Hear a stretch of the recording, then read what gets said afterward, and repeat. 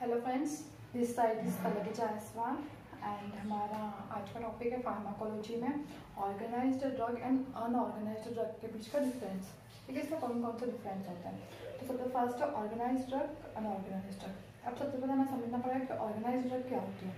सो organised drug ऐसी drug होती है जो कि मतलब हमें किसी भी प्लांट, एनिमल या फिर मिनरल से डायरेक्ट मिलती है और हम उसे यूज़ में ले लेते हैं, किसी भी मेडिसिनल यूज में हम उसे ले लेते हैं, तो वो होती है ऑर्गेनाइज्ड ड्रग। और अनऑर्गेनाइज्ड ड्रग ऐसी होती है जो ये मिलती तो किसी भी प्लांट, एनिमल या मिनरल से ही है, लेकिन ये उसके बाद में उसकी कुछ प्रोसेसिंग होती है, लाइक एक्सट्रैक्शन हो गया या फिर कुछ अदर प्रोसेस होती है, उसके बाद में ये एज अ प्रोडक्ट हमारे पास आता है, तो वो उस कैटेगरी में अनऑर्गेनाइज्ड ड्रग रहती है।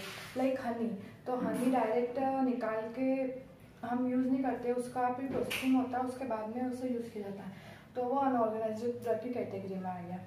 तो इसमें सबसे पहले क्या है, these are direct part of plant और एनिमल्स एज अ होल। इसमें डायरेक्ट कोई भी प्लांट का पार्ट है, जैसे कोई भी रूट है या फिर कोई स्टेम है, लीव्स है, वो यूज़ होती है, या फिर कोई भी पूरा प्लांट यूज होता है। पूरा प्लांट में एफिड्रा जो रहता है वो फुल प्लांट यूज होता है। और पार्ट ऑफ प्लांट्स में तो बहुत सारी रहती है, जैसे विंका लीव्स हैं, तो ये चीज़ें रहती है इसमें। ठीक है, तो ये this are direct part of plant और एनिमल्स एज अ होल।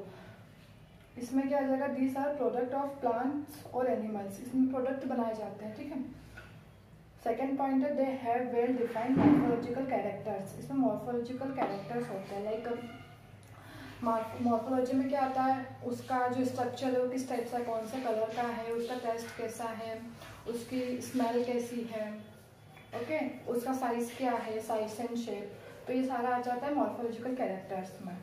इसमें क्या है, डोंट हैव मॉर्फोलॉजिकल कैरेक्टर्स, क्योंकि ये तो प्रोडक्ट बन गया, तो इसमें कहाँ से आएगा मॉर्फोलॉजिकल कैरेक्टर। और क्या थर्ड पॉइंट है, दिस हैव सेलुलर स्ट्रक्चर। जैसे ह्यूमन बॉडी में सेलुलर स्ट्रक्चर होता है, ऐसे ही इसमें भी सेलुलर स्ट्रक्चर होता है, क्योंकि ये डायरेक्ट नेचर से आई हुई चीज़ है, तो इसमें सेलुलर स्ट्रक्चर होता है और इसमें सेलुलर स्ट्रक्चर नहीं होता है। अब फोर्थ पॉइंट है, generally identified by morphological characters and organoleptic property.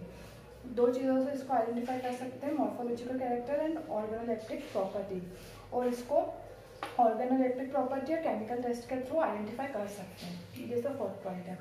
अब फिफ्थ पॉइंट है, दे हैव एनाटॉमिकल फीचर्स। जैसे जिंजर के अंदर भी हम फार्माकोग्नोसी में जो टेस्ट करते हैं इसका, उसमें हम जिंजर की टीएस देखते हैं, तो उस टाइप से ये रहता है कि इसमें एनाटॉमिकल फीचर्स रहते हैं।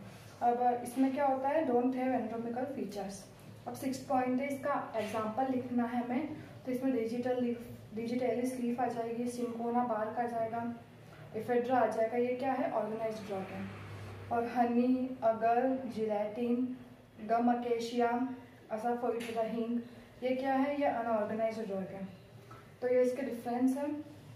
सो फ्रेंड्स, आपको यदि ये वीडियो अच्छा लगा हो तो इस वीडियो को लाइक कीजिए और अपने दोस्तों में शेयर कीजिए एंड हमारे चैनल को सब्सक्राइब कीजिए और बेल आइकन को प्रेस करना ना भूलिए, ताकि आने वाली नोटिफिकेशन आपको मिलती रहे।